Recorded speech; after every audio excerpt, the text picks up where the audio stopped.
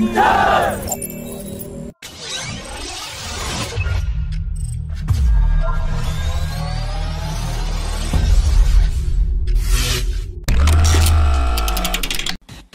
had reported in June this year that the Agni-1P missile might have the capability to target enemy aircraft carriers. Interestingly, in a latest interview to Strat News Global yesterday, the former DRDO chief and the chief architect of Agni series of ballistic missile systems Dr. Avinash Chander has said that the Agni-1P missile has a maneuvering re-entry vehicle and has the capability to hit moving targets like aircraft carriers. This is a very significant development, as India can sink enemy aircraft carriers from a range of 2,000 kilometers with the Agni-1P missile, that has a speed of Mach 22 in the terminal phase. The Agni-1P is highly mobile and can be transported on trucks, and this new missile will avoid any domination by enemy aircraft carriers in the Indo-Pacific region.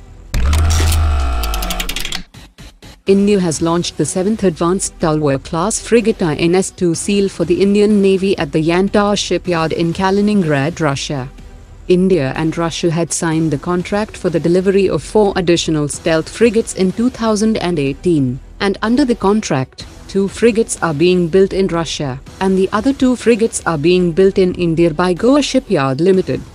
The hull and superstructures are designed to have low radar acoustic and infrared signatures, and will come equipped with Indian-built sonar system, advanced sensors, surface surveillance radar, communication suite and anti-submarine warfare system, and weapons like BrahMos supersonic cruise missile and Kashtan close-in weapon system.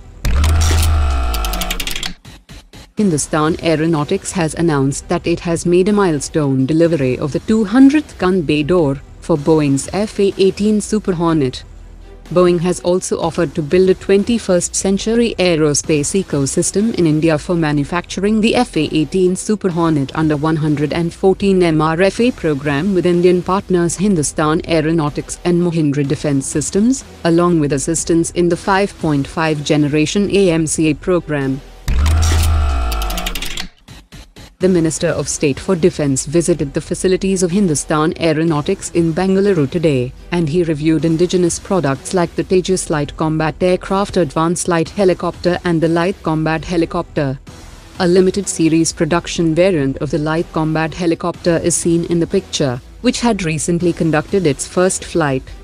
HAL has already supplied 3 LCH to the Air Force, and is producing 2 more units for the Air Force and 4 units for the Army this year, and the remaining 6 units will be produced in 2022.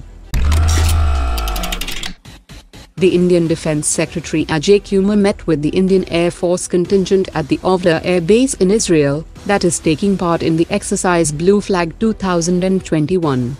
India-Israel Joint Working Group on Defence was also held in Israel yesterday, in which the Indian Defence Secretary and Israeli counterpart led the delegations to discuss military tech cooperation, and both sides have signed an agreement to form a joint task force to formulate a 10-year cooperation roadmap. The main objective of the Joint Working Group will be transfer of technology, co-development and co-production, artificial intelligence, innovation and joint export to friendly foreign countries.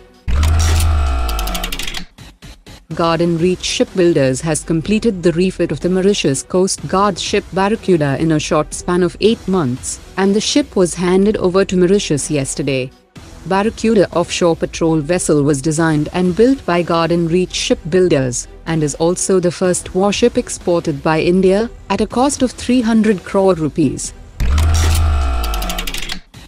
The Indian Coast Guard has commissioned the indigenously built Coast Guard ship Sarthak in Goa yesterday.